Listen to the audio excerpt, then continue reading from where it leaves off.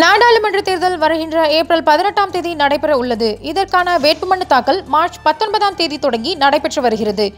அதன்படி இன்று சேலம் நாடாளுமன்ற தொகுதியில் போட்டியிட விருப்பம் தெரிவித்து சுயேட்சை வேட்பாளர்கள் மக்கள் நீதி மய்யத்தின் வேட்பாளர் மற்றும் அனைத்திந்திய அண்ணா திராவிட முன்னேற்றக் கழகத்தின் வேட்பாளர் உட்பட 11 பேர் போட்டியிட விருப்பம் தெரிவித்து சேலம் மாவட்ட ஆட்சியர் அலுவலகத்தில் தேர்தல் நடத்தும் அலுவலர் மற்றும் சேலம் மாவட்ட ஆட்சித்தலைவர் ரோஹிணியிடம் விருப்ப மனுக்களை வழங்கினர்.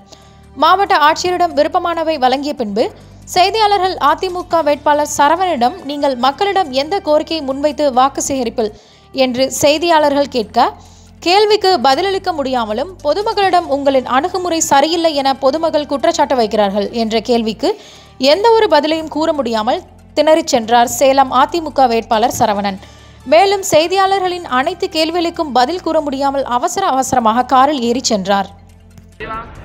கழக நிறுவனர் புரட்சித் தலைவர் எம்ஜிஆர், இதய தெய்வம் புரட்சித் தலைவி அம்மா அவர்களின் அருளாசியோடு அனைத்திந்திய அண்ணா திராவிட முன்னேற்றக் கழக சார்பாக சேலம் பாராளுமன்ற வேட்பாளராக என்னை அறிவித்தமைக்கு மனமார்ந்த நன்றியை தெரிவித்துக் கொள்கிறேன். அனைத்திந்திய அண்ணா திராவிட முன்னேற்றக் கழக கூட்டணி சார்பாக பாட்டாளி மக்கள் கட்சியினுடைய நிறுவனர் டாக்டர் ராமதாஸ், சின்னையா மற்றும் பாரதிய ஜனதா கட்சியினுடைய அகில இந்திய தலைவர் அமித்ஷா, மாண்புமிகு மோடி அவர்கள்,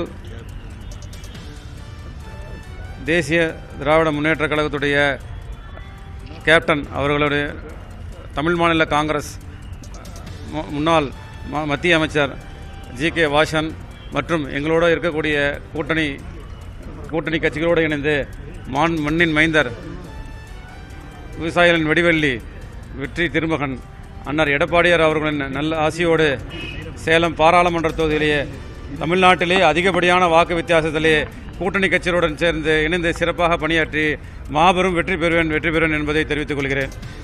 அதேபோல் சேலம் நாடாளுமன்ற தொகுதியிலே மாண்புமிகு முதலமைச்சர் எடப்பாடியார் அவர்களிடம் சேலத்தில் தேவையான உதவிகளை கேட்டு பெற்று சிறப்பாக இந்த நாடாளுமன்ற தொகுதியிலே வெற்றி பெற்று சிறப்பாக பணியாற்றுவேன் என்பதை தெரிவித்துக் கொள்கிறேன். நன்றி. இல்லை வாக்குறுதி அதெல்லாம் இன்னொரு நாளைக்கு வச்சுக்கலாம். இன்னொரு நாளைக்கு ஃப்ரீயாக வச்சுக்கலாம்.